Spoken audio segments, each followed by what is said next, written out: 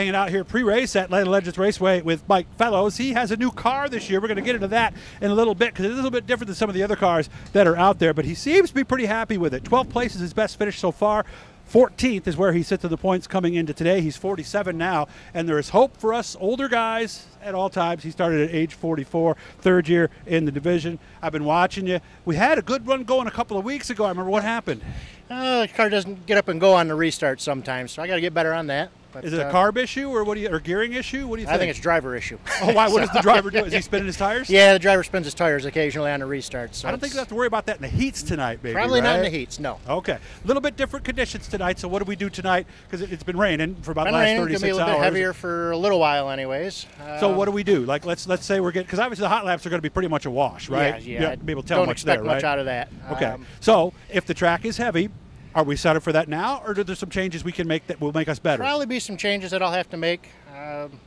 We'll see how it goes in the hot laps, see if I can get any kind of idea, and we'll go from there. Outside of gearing, and tell me whatever you're comfortable with, what else might we do to make this car better on a heavy track? I may change with the stagger a little bit. Put a little more stagger to it, I think. Well, how much can you get with these? What are they, 9-inch tires? 8-inch tires. 8-inch tires. How much can you get? Well, I'm doing a little old school stuff. I put them at 40 pounds and sit them out in the sun and let them grow for a day or two. And so I can get maybe 3 inches. Maybe 3. 3.5. Okay. Like that. So 2 to 3, is there that much of a difference? I'm hoping. Okay. All right, so you've done that before, actually. I've done that before, yeah. Inflate them as much as we could get them and put them out in the sun, huh? Yeah, and hope that works. All right. So, tell me about this car, because it's like I talked about a lot of close cars. This is a Thrasher. Tell me about it. This is a 2022 Thrasher chassis. It's built by Damian Long out in, I guess, East Pavilion area. Runs at Genesee weekly. This is one of there's probably 7 or 8 Thrasher chassis out there right now. Okay. It's a Camaro clip car. Camaro on the front. Camaro on the front with coils in the rear. And you said it's a Monte Carlo? Pretty much a Monte Carlo frame in the back? metric frame in the back, yeah. Okay. So is that unique? That's what most of these guys run now. Okay, so it's very similar, just a different manufacturer. Yep, just different maker. How is it different than, because you got a new car last year, didn't you? Because I remember that one you had at first, and that thing was like a... That was an old relic. Yeah, 15, 20-year-old. Just got me some laps in it. Yeah. The car I had before this was a leaf spring Camaro. And that's not what you need either, is it? That's not what I needed. It was a little more forgiving. And, this hopefully gets the job done. So far, it's definitely better. How is it different? Well, I have more adjustments now. Put that away. Mr. Smooth coming by to offer his advice. Why? What did he do that you wanted to put away? He's I don't want to know, huh? You don't want to know. Okay, we don't want to know. Fortunately, the camera's facing this way. That's right. There's no rear view on it, or you wouldn't want to see that. Yeah, more adjustments is good, but it also means more ways to... I can dial myself right out of the park.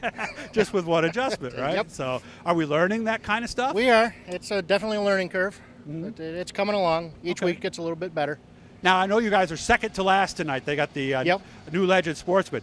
Do you think, and this is just speculation, of course, is it going to be the standard Canandaigua by the end of the night at 10 o'clock? I hope so. Oh, you hope so? I really hope so. Okay. Because this car runs really well on a dry, slick track. All right, we rehearsed this earlier. Who do you want to say thanks to? The wife. No. You made it wrong. So there you go. So, all right, let's try it the way it should be said.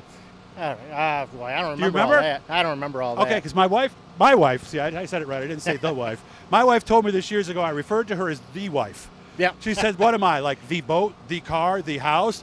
She said, how about my loving and supportive wife? So let's try take 2. Who do you want to say thanks to, Mike? The loving and supportive wife, yes. There you go. She's watching and smiling right now. So how about the sponsors? I know you got some we got folks the Three-Legged Pig, Fellow Shepherds, which that's you breed shepherds? Yep. Really? Yep, we breed the German Shepherds. Cool. We got BAP Engines. He does all my engine work for me.